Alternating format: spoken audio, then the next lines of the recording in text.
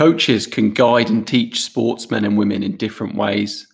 When choosing a suitable method of guidance, ability level, the sport being learned, and the facilities available must be taken into account. There are 4 types of guidance that can be used: visual guidance, verbal guidance, manual guidance, and mechanical guidance. You can pause this video to take a look at the table, but we're going to go through each type of guidance in a bit more detail. Visual guidance is when a coach shows a performer how to perform a skill. This type of guidance is particularly used by beginners who need to see the skill before attempting it themselves. For example, a tennis coach who is teaching a beginner a forehand shot will visually show this skill. If an expert isn't available to demonstrate the skill, then a video can be used instead. Verbal guidance is when a coach gives verbal instructions pointing out how to improve a skill. Beginners will find it hard to take these instructions on board, but this method can be useful for experts. For example, a basketball coach may verbally tell a player how to tweak their shooting technique in order to improve. Manual guidance is when a coach physically puts a performer into the correct position to perform a skill.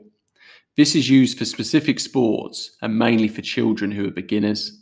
For example, a young gymnast can be physically put into the position to perform a forward roll, or a golf or tennis coach could physically show a performer how a shot should feel. Mechanical guidance is when a coach uses a device to aid the teaching of a skill. Like manual guidance, this helps to build confidence for beginners. For example, a harness can help a performer in gymnastics or skiing, whereas armbands put a performer into the correct position when learning how to swim. However, mechanical guidance shouldn't be used for too long, as beginners can become over-dependent on the support given. Each type of guidance has advantages and disadvantages. It'll be worthwhile pausing the video now and using this table for revision.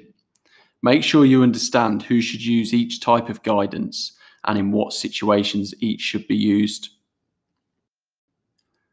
This final table gives a few examples of the types of guidance used for specific skills. So for first up in the table, an expert perfecting their layup technique in basketball, they would benefit from verbal skills because they're an expert. They already know how this skill should look. So the verbal communication will just help them to tweak their technique. A beginner learning how to do a forward roll would benefit from somebody physically showing them or physically putting them into the position to perform this skill. So manual guidance would be most appropriate. A beginner learning to bowl in cricket wouldn't be experienced enough to take on verbal instructions on this skill. So they need to see it take place. So visual guidance would work.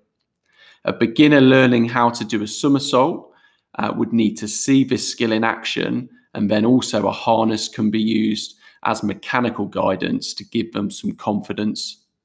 Finally, a beginner learning to swim front crawl would obviously benefit from armbands, so mechanical guidance would be most appropriate.